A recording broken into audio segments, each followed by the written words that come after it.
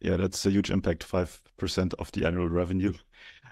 So you talked about you found that out very, very quickly. Now, as far as I know, AI usually needs some time to learn from the data that is available so that the algorithm really can kick in. How does it work from your side? What's usually the average time before you really see the maximum results coming out from AI? Um, it's great because we connect to the system as if we're a user. There's no plugin or pixel that needs to be put on the site, so that speeds things up. There's no time to collect data. We can read from what's already kind of been collected, Mhm. and because of that, within 24 hours, we start generating insights in terms of revenue performance.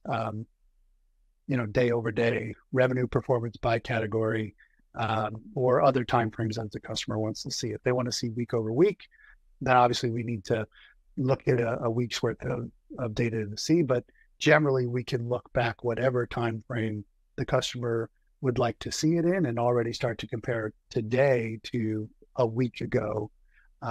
So it's pretty immediate from our standpoint. Mhm. No, it's obviously with bigger organizations, you have different people in marketing departments, in fulfillment departments, and so on and so forth. How does the system of bearsquare.com work with that, so that the right person gets the right information or message at the right time? Yeah, great question. So we're able to kind of either map the categories, the product categories, to the individual responsible for that category. So the merchandisers or category manager. If it's a team of people, it can go to the team as well.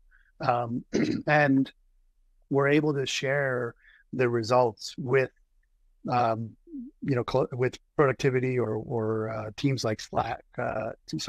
Products like Slack, Teams, Jira, Workfront, or others, right? So we can actually output the results and say, hey, here's something you should take a look at, and then have them come back into the tool to see what the result is. So we fit right into a company's main workflow. Could be sent via email as well, whatever's necessary.